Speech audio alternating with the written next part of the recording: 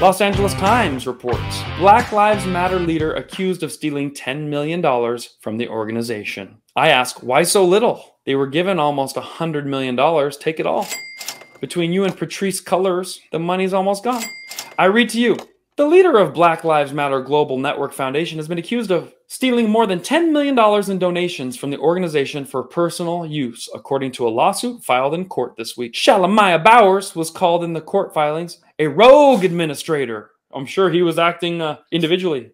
A middleman turned usurper. I think he did exactly what BLM was designed for. He siphoned contributions to nonprofit activist groups to use as his personal piggy bank. According to the lawsuit, Bowers' action led the foundation into an investigation by the IRS and various state attorney generals, blazing a path of irreparable harm to BLM in less than 18 months. The suit claims, while BLM leaders movement workers were on the street risking their lives, Mr. Bowers remained in his cushy offices devising a scheme of fraud and misrepresentation to break the implied contract between donors and BLM. You know what? I am so glad he fleeced you of your money. Easy come, easy go. You should have never fell for that stupid hoax in the first place. Remember, it's USA or BLM. You can only pick 3 letters. You can't have both. And since BLM is a bunch of race hoaxers who are pretending they're victims, I want you all to watch this. BLMers, I know you're going to try to put your little hate messages in the comments. That's fine.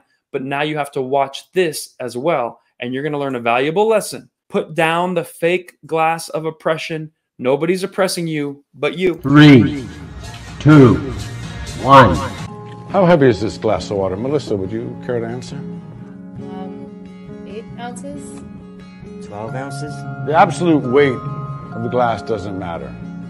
It depends on how long I hold on to it. If I hold it for a minute, nothing happens. If I hold it for an hour, my arm will begin to ache. If I hold it all day long, my arm will feel numb and paralyzed. Well, the weight of the glass hasn't changed, but the longer I hold on to it, the heavier it becomes. The stresses and the worries of life are like this glass of water. If you think about them for a little while, there's no problem. Think about it for a little bit longer, it begins to hurt.